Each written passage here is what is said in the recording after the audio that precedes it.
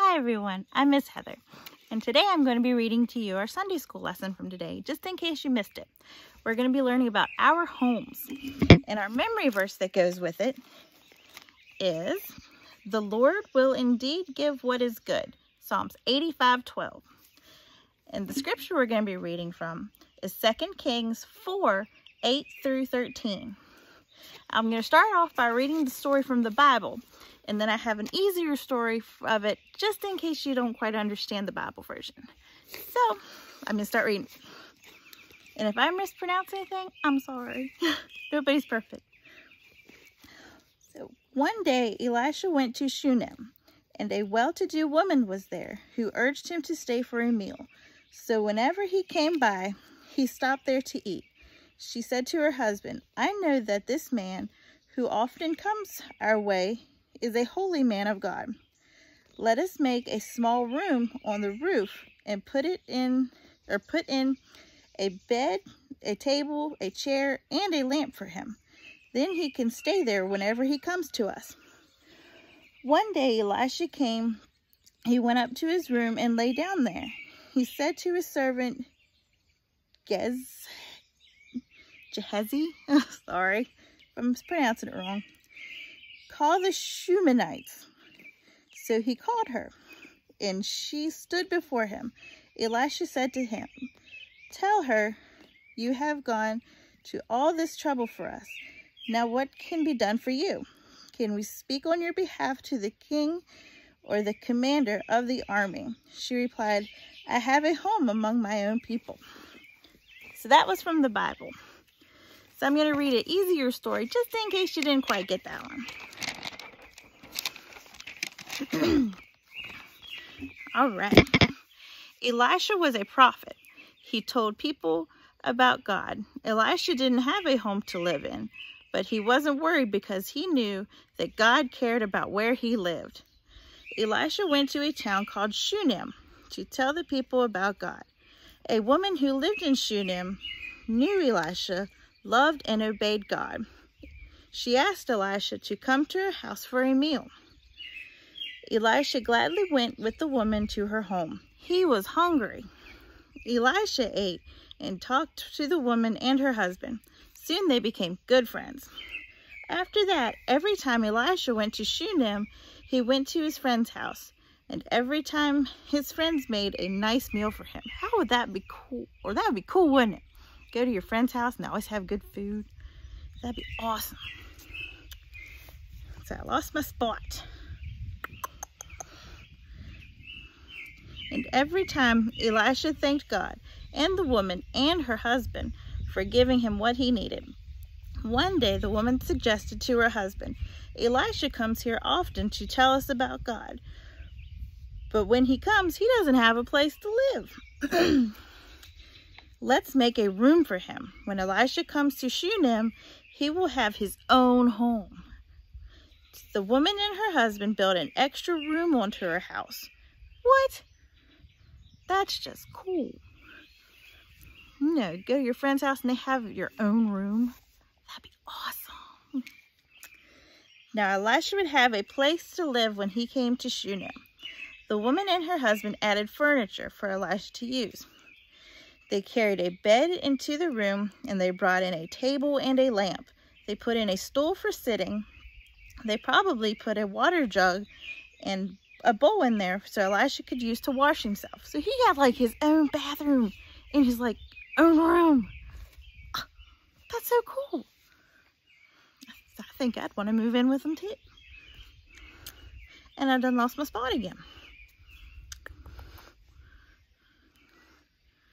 Now the room was finished. This would be a comfortable place for Elisha to live. The woman and her husband could hardly wait to show Elisha. The next time Elisha came to Shunem, he went to see his friends, as he always did. Imagine the surprise that whenever he saw that room for the first time. I bet he was so happy. Wouldn't you be happy? Like, you go to your friend's house and be like, "Hey, you have your own room now." That would be so cool. So he was he was so thankful that God used the woman to provide a place for him to live. Elisha asked the woman what could he do to thank her for her kindness. Elisha wanted to help her because she had helped him, but the woman only said, "I live with my own people. I have everything I need." So she didn't want anything in return. That's so nice. This was her way of saying that she knew that God cared where she lived. She had a home and all the good things she needed. She didn't want anything from Elisha. Elisha knew that God cared about where he lived because of the way God had the woman make a room just for him. God cares about where we live too. So what's it like where you live? So I have some questions now to see if you was paying attention. So who was Elisha? Any guesses? If you said Elisha was a prophet, a man who told people about God, then you were right. Good job. What did the woman know about Elisha? Any guesses? If you said she knew Elisha loved and obeyed God, then you're also correct. What did the woman do to make Elisha's room more comfortable? Well, any guesses?